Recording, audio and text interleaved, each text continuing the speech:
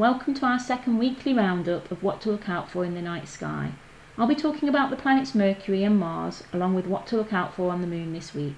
Our constellation of the week is Boötes, and I'll talk about how to spot it and what you can expect to find there. Let's start by taking a peek at the planet Mercury.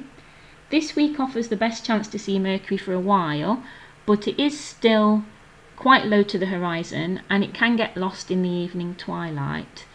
If you have a look towards the west at around 10:15, just after sunset, and if you do manage to spot it, you could try having a look to see if you can spot its phase if you have a pair of binoculars or a telescope. And just like the Moon and Venus, Mercury does show us a full range of phases. And you can see here that on Monday the 1st it is just under half illuminated, and as we go through the week it is waning towards a crescent phase.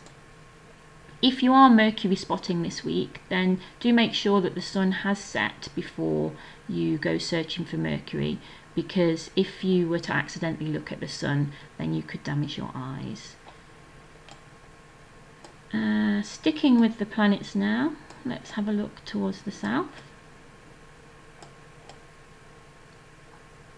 And let's take our date back to Monday and move time onwards to around 2:30 in the morning. And as we discussed last week, we can see Jupiter and Saturn rising at around 2 o'clock in the morning. And if we move on another hour to around 3:30, you can see that Mars has risen. And Mars has been quite a tricky customer recently because it has been rising quite late and not much before the sun, and that's made it quite difficult to observe. Now, as we go through the coming weeks and months, Mars is getting better and better placed for observations. If you are looking for Mars with your naked eye, then see if you can make out its orangey red glow. If you have a pair of binoculars or a telescope, then that will intensify that orangey red colour for you, and you should also be able to make out that Mars has a visible disk. If you would like to try and spot some of these surface features on Mars, you will need a larger telescope, so something 6 inches in diameter or larger, and even then it can be quite difficult to make out surface features on Mars, even for an experienced observer. And there are some famous stories of astronomers viewing Mars and thinking that they can see structures on Mars that aren't actually there. One example of that is in 1877, the astronomer Giovanni Schiaparelli thought that he could make out a network of lines and grooves on the surface of Mars, and those were interpreted to be canals by some people, and it was thought that intelligent Martians were using these canals to transport water from the poles to the equator of the planet. And we now know, of course, that there are no canals on Mars and there is nobody on Mars moving water around. But we do know that Mars, sometime in the distant past, did have running water on the surface.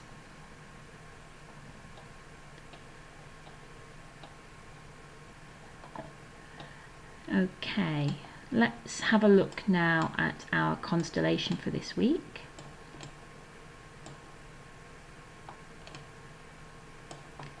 Boötes, the Herdsman.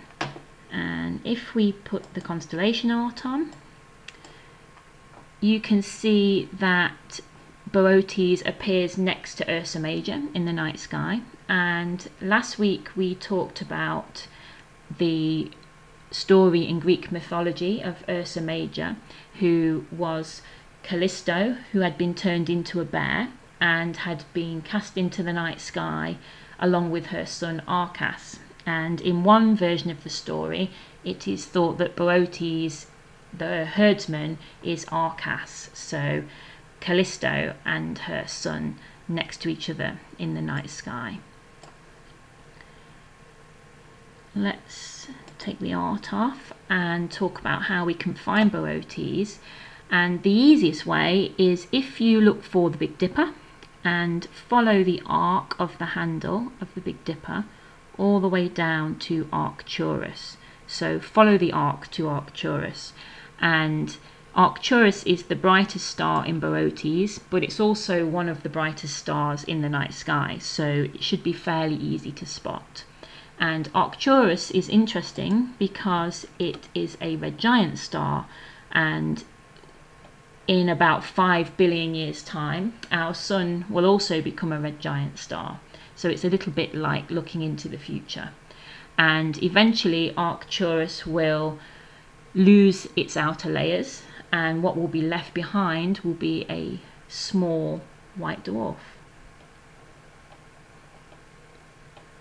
Let's finish this week by taking a look at the moon. So I'm going to go back to Monday, and I'm going to go back to around 10:30. And let's zoom in and have a look at the phase of the moon.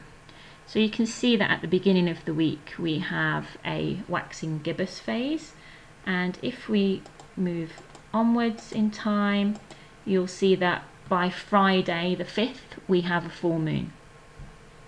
And last week we talked about these dark areas on the moon, the lunar seas, and this week you could try spotting one of the seas in particular, which is the Sea of Tranquility, and I'm ringing that with my mouse now.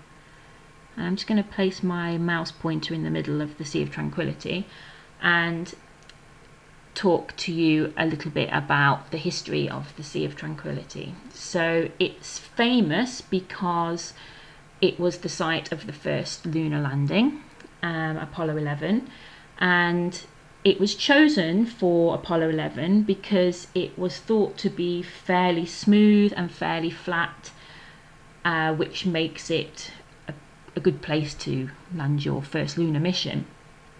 When Neil Armstrong and Buzz Aldrin were descending to the lunar surface in the lunar module, they realised that actually the area that they were going to land on was strewn with boulders, and they had to switch to manual control of the lunar module, and Neil Armstrong managed to land, but he only had about 20 seconds of fuel left in the lunar module, so it was quite a scary situation for everybody involved. So that brings us to the end of our night sky tour for this week, and I'll be back again next week to talk about what's visible in the night sky for week beginning June the 8th.